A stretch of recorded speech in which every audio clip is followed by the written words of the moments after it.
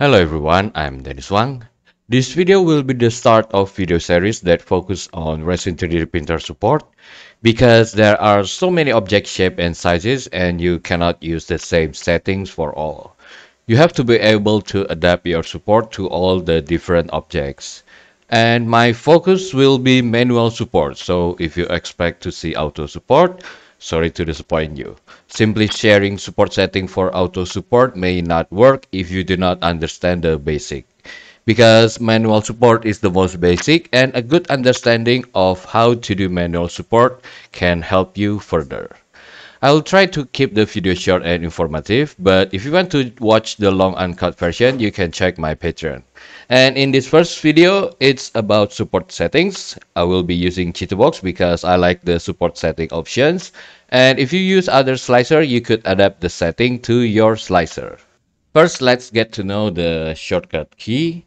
You could press tab here to have a quick scroll on your support profile.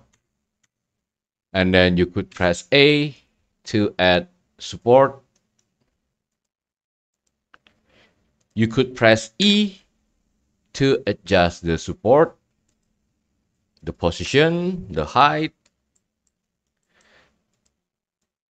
and then you could pull it around. This is entirely to edit your support. And then you could press D, left click, and then D again to delete. And then you also could press D, select several, and then D again to delete them. Now let us get into the support profile. But first, this here is kind of annoying, so I prefer to close it. And on CHITUBOX default, we have heavy, middle, and then light. I have 5 preset profiles, so I will add new support profile and it will show up at the top here. The first 4 I already set it, so let us set the Big Daddy. You could double click if you want to change the name, but on the default, you cannot change the name. The Z leaf height, I prefer at 4 millimeters. And this is the basic. The default for CHITUBOX support profile. I will change the contact shape to sphere, contact diameter 0.6, and contact depth 0.3 millimeters. So it will look like this. And at the top here, see? And for the connection shape, I prefer to use pyramid. And then for upper diameter, I prefer 0.48. And the lower diameter, 0.8 millimeters. Sorry, I forgot to change this. 0.3. And this area here will be our breaking point to minimize the damage on the object surface. Let's continue to the middle settings. The shape I prefer prism. This is prism. This is the normal, the default cylinder. And this is the cube. The upper diameter 1 millimeter, lower also 1 millimeters. And then the small pillar shape, it will be sphere. The diameter will be the same as this contact shape here, 0.6. Upper depth, lower depth is also half of the diameter. This is the small pillar. And now for the bottom, I prefer to use prism. You could look, this is the shape of the prism for the bottom. But you could also use cylinder. So I prefer to use prism.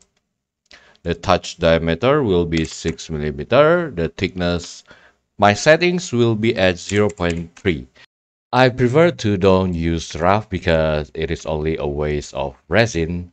But in this case here, the center here do not have any supports at all. If I pull it down, this area here will be accidental suction cup. So no wonder people would need a very high bottom exposure, or if your bottom thickness is very thick, you will have a problem for your object to stick to your plate. So in this case, I prefer to use raft. This way, we do not have any suction cup at all. Now let's look at its settings for the support top. On Big Daddy, it looks like this. Super heavy at 0.4, heavy at 0.3, middle at 0.2, and then light at 0.1.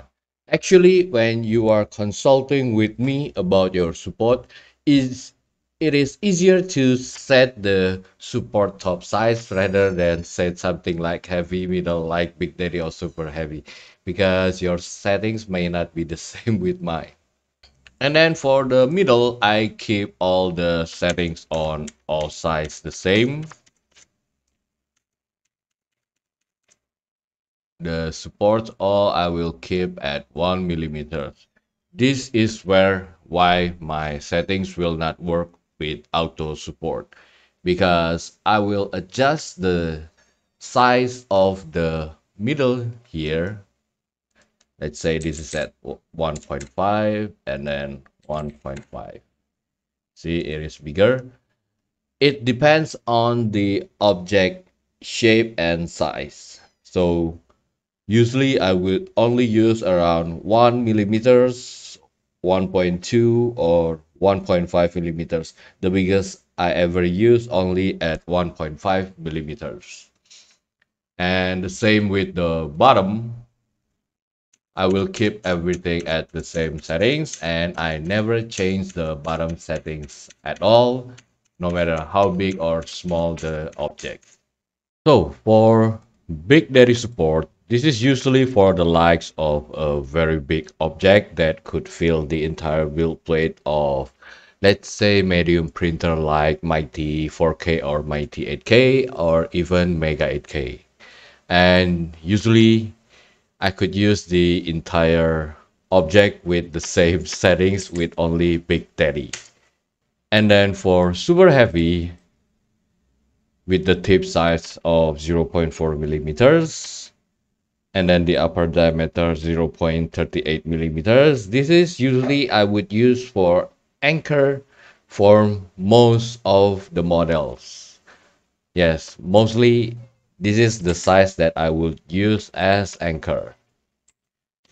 And then heavy, this is to additional supports on any small islands. And then for middle, this is to support small islands detail or maybe some part only to keep stabilize them. And then light for a very small and intricate details. But please keep in mind, this is not a set rules, because sometimes for a very big object, I would still also use 0.1s. And that is why I always said to people that consult with me, there is no one best settings for all when it comes to resin printings. You have to be able to adapt depends on the object shape and size and also the printer. And this is a quick comparison for the manual support on the left and on the right here, auto support. You could tell the difference. You are going to have a lot of damaged surface over here compared to this clean, smooth, and minimum contact. Let's have a look at this support. A quick explanation. At the surrounding edge of the sandals here, I give it a 0.4 millimeter support, and I use 1, 2, and then 3 big support at 0.6 millimeters. For this area here, I use 0.3 millimeter support. It will give a very minimum damage, and here at 0.2 millimeters to stabilize this island here before it connect to the main part here. There is a very small overhang here, so I decide to use small pillar. I use 3 of them to secure this island here, and you have this support object with minimum supports. Also, when it comes to support, it is the combination of how you calibrate your printer from leveling, exposure, deciding orientation, hollow, drain hole, and support. So yeah, I will upload plenty of video about supporting different objects. Hopefully one of the video can help you. See you guys in the next video and thank you for watching. Thank you Chi Nguyen Mosley, Lychee Slicer, Chris Fulton, Gao Gaigar, Don Leahy, Tejeda, Billy Dobson, and Dirk F for becoming my patron.